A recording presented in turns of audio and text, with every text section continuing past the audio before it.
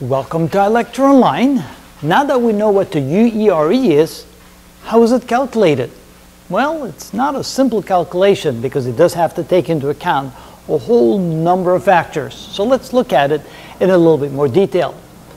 Well, first of all, UERE is called the user equivalent range error. In the previous video, we saw what it represented. Now, it turns out that it's made up of two components, the URE and UEE. Now, the URE is defined as the user range error, and we should just call it the range error. I don't know why they put the word user in front of that. Of course, the user is going to be using it, but essentially it's the range error. And then the UEE is the equipment error, and again, they put the word user in there for whatever reason. I guess they always want acronyms of at least 3 letters, and that's why they put another word in there. So it's the range error and the equipment error, and how it's calculated, that it's equal to the square root of the range error squared plus the equipment error squared. Now, it turns out that the URE and the UE are primarily components of the pseudo-range errors, the errors that come up when we make the pseudo-range measurement, and then we of course need to adjust it for all these parameters. So the UEE depends on the code noise, the multipath error, the ionospheric delay, the tropospheric delay, and any other errors you want to throw in there, such as the relativity errors. And to find the UEE value, we take the square root of each of the components squared and added together. The URE is consistent of the orbit errors and the ionospheric delay, and it also calculated by taking the square root of the orbit error squared plus the ionospheric delay squared. Now, to give you a feel of how big these numbers are, they're all in terms of meters, so the error that it gives you is in meters, but that's not the only thing we need to do. In the next video, we'll show you some additional calculations we should make.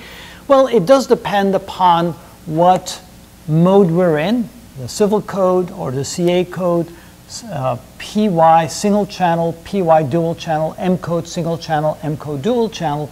And notice in state 5, we have values for these in terms of meters, 2.14, 1.17, 1.401, and 1.08. You can see that M code does a little bit better than PY code.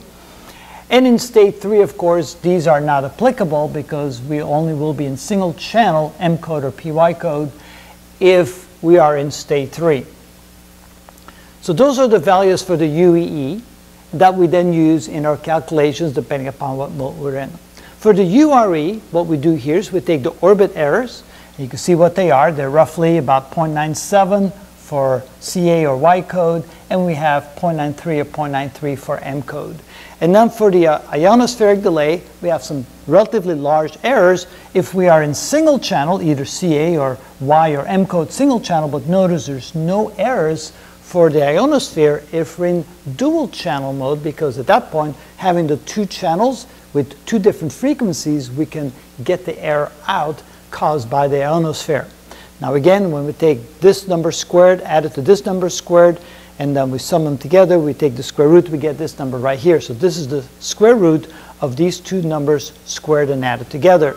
And then notice, when we're on dual channel, the URE numbers are actually quite small. So that means we have gotten rid of most of the error caused by the URE. The orbit errors still count, but the ionospheric errors are therefore removed.